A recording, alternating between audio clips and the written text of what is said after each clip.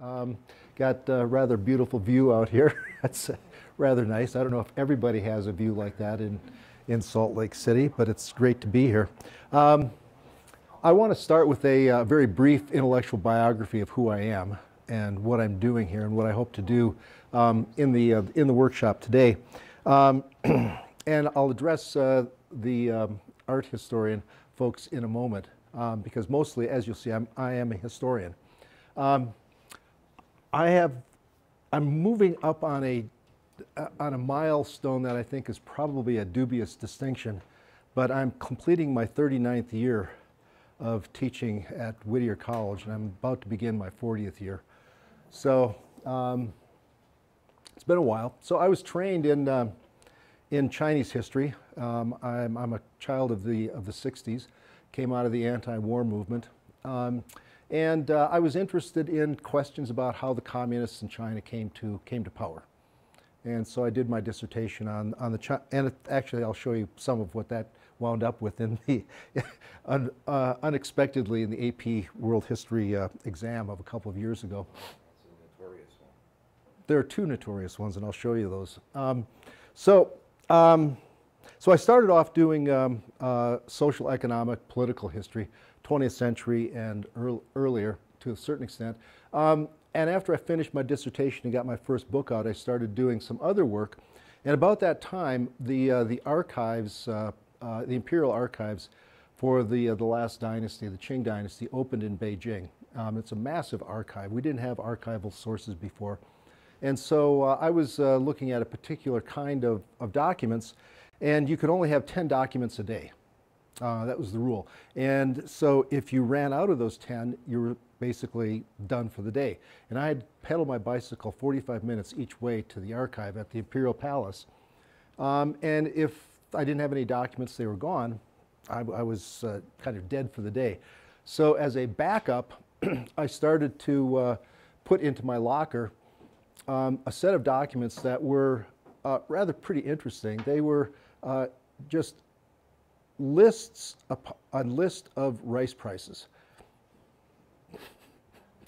You want to know the price of rice in China? Ask me. But that led me, and ultimately I got a database of over a million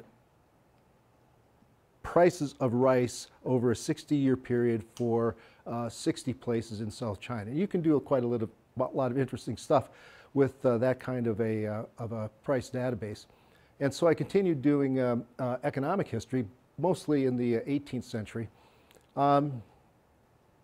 and ultimately moved into an environmental approach because I needed to figure out how and why rice grew, the relationship between deforestation and farming, and you'll get some of that in today's presentation as well. And so I became rather interested in environmental history and economic history. At the same time, a number of other people were doing work on other aspects of China's late imperial history. And what we were finding was really pretty interesting. For example, one of the things that I found, and I wrote up in a book that was published in 1998, was that through my analysis of these prices and price data, I concluded two or three things. One is I concluded that China's economy was thoroughly market-driven. Not only did it have markets for commodities, but it had markets for land, labor, and capital as well. And that if you analyze the working of those markets, there's various ways of assessing efficiency. And those markets, using those measures of efficiency, worked more efficiently than markets in France, England, or the United States at the same time. Well, that's interesting. And at the same time, there were a couple of other colleagues doing work. James Lee was doing work on China's demographic system and family system, and taking on a Malthusian interpretations that said that other than English in the 18th and 19th century, everybody else, especially our brown, yellow, and black brothers and sisters out there in different parts of the world, simply could not control their populations. So human population outpaced the ability of the land to sustain the number of people, leading to Malthusian crises, famine, war, pestilence, all those kinds of things. What James showed is that, well, no, Chinese had all kinds of ways within marriage to limit family size. So an explanation of China's very large and growing population in the 18th, 19th, and 20th centuries cannot be explained by uncontrolled population growth. It has to be explained by some other things. Then we had Dennis Flynn and Arturo Giraldez at the University of Pacific.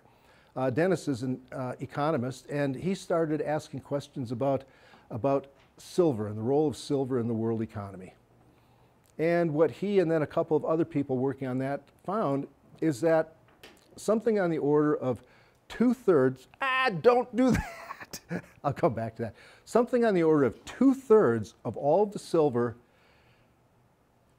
taken, stolen, refined, however you want to say that, from the New World, from Potosi in Bolivia, and then later in Mexico, 2/3 of that wound up in China.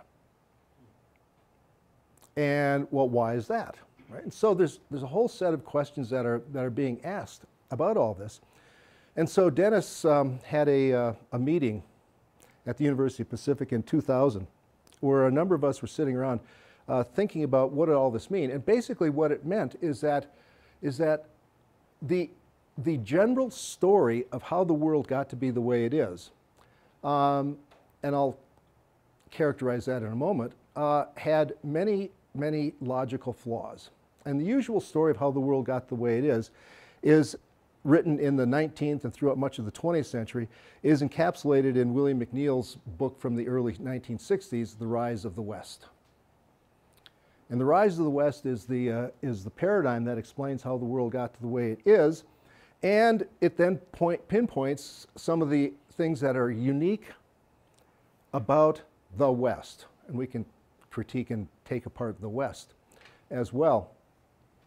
But nearly all, and we could look at a number of different kinds of stories of how the modern world got to be the way it is. And nearly all of those have explanations for why Europeans were able to do a number of things, industrialize, have corporations, have free markets, have private property, have this, that, or the other thing, have cultural values, that's the Weberian argument, that are different and better, they're rational compared to all the other places on earth that didn't have them. And so we started analyzing this, and turns out that nearly every element or factor that had been put forward as an explanation for why the West was wealthier, stronger at the top by the 19th and 20th centuries could be found either individually or in collections in other parts of the world, in China, Japan, India, and elsewhere. And this then got put together in around 2000 again by a guy by the name of Ken Pomerantz, who made an argument that the world, up until about 1800, the most advanced parts of the world, China, Japan, India, England, France, Holland, when you took a look at it, exhibited surprising similarities in virtually all different kinds of ways that you would want to look at them in terms of economic organization, in terms of consumption, in terms of state capabilities, all of these things. There's just a significant amount of commonality. And his argument was basically, you can't get a significant difference, that is European exceptionalism, from commonalities. So if all of these other parts of the world had the same thing, why was it Europe that industrialized and got wealthy first? You know, why not China? What had happened? And so he put all that together in a book called The Great Divergence, which is a very dense, thick book to get through. And I took a lot of these ideas that were being hit around and put them together in what I thought was a more readable version of things that normal human beings like Kyle and me and our students could. I have a graphic of this into a little book called The Origins of the Modern World, which came out I think in 2001, 2002, the first edition. Kyle has the second edition. The third edition is out now. So what we have done over the last 20 years or so, I mean those of us who are scholars of parts of the world other than Europe or North America, we've put together a narrative of how the world got to be the way it is that is not based on stories that Europeans tell about themselves. In other words, it's a non-Eurocentric narrative of how the world got to be the way it is. And I'm going to share some of those findings with you today. But like Kyle, I started teaching world history. I started teaching in 1997, 1998, something like that. And it was really hard. I mean, oh my God, those of you who are doing AP World or AP Art, I mean, this is hard. And I've got the, I've got to fix this so it doesn't keep going undone here. Let's just, I mean, there are learning objectives, there are world areas, there's everything here. But the really hard part that I found was that to teach history, I like to have a narrative. You know, a narrative that kind of makes sense. And it was very, very difficult given the structure of nearly all world history texts, and some of them are gigantic things like this, because they're not actually narratives. Nobody had a narrative as to what the heck was going on. It was like you would put students on a bus, and you were tourists, and you'd drive to ancient Greece and say, oh, look at those excellent achievements. Then you get in the bus, and you'd go to South India and say, oh, look at those laws, and isn't that great, and diversity, et cetera, et cetera. And then you'd move along and just put the students in a bus and just going along, visiting and waving at all the achievements. So it's very difficult, I should say it's very difficult, what I discovered, it's very difficult to get a narrative that makes a whole lot of sense for the period before 1400, before 1300 or thereabouts, because the world isn't really that interconnected. There are some parts of the world that are. There are some things that Victor Lieberman called strange parallels around the world. But it's hard to come up with an interesting narrative. So the work that I've done focuses on the early modern to modern, and the origins of the modern world leaps in around 1400 or thereabouts, and goes through the present. And it does have a narrative. It's a strong narrative. Some people don't like the narrative. Some people react against it. I've been called many things by people who thought that I was challenging. Well, I was challenging, am challenging. A number of us are challenging existing truisms and truths and upset them. And so some people get fairly upset about this, to say, what do you mean U.S. isn't exceptional, that Europe isn't on top, that it wasn't because of cultural values, it wasn't because of racial attributes, it wasn't because of this, it wasn't because of that. So I got threatened with having my tenure taken away.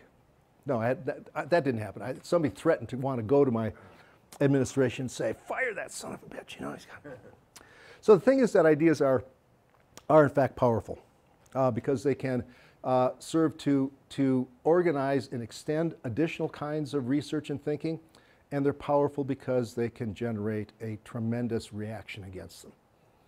All right? And so I'm going to give you some ideas today that you may have both kinds of reactions to.